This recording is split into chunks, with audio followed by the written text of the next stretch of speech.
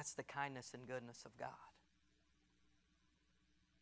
That He will plant a seed in our lives where His will becomes primary and ours is secondary, where our hopes and dreams are God's hopes and dreams, where the way we raise our family reflects the nature of God, the fruit of the Spirit, which is love, and all those things that we discussed, that those things can be found in your home. I know they're found in this church because I feel it when I come here, and don't think it doesn't make a difference, because it does. Come on. In closing, I know if we can get Sydney up here, I want to read you something. Because God is bringing about something new. Don't curse the days where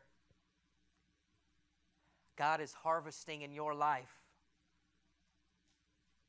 And maybe that process can seem painful. In fact, I know it is. Right now, there's some uncertainty to one degree about this opportunity, but there's no uncertainty that God is going to provide and take care of me. And that is the faith that will sustain us. Each of our lives, we'll all go through something. And in this book, it's called Don't Curse Your Crisis. Now, I know that seems a little bit of a paradox. No one wants crisis. In fact, we try to do everything we can as a people to avoid a crisis. But this book tells us in Don't Curse Your Crisis, it says, though you wouldn't have ordered it,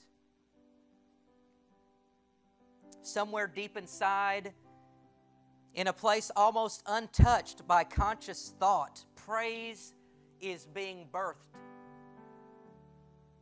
Somehow, instinctively, you know that God is taking you to a place of total trust, without condition and without compromise, where you are just satisfied to know Him and let Him know you. And it goes on to say, maybe that's what He's been after all along anyway.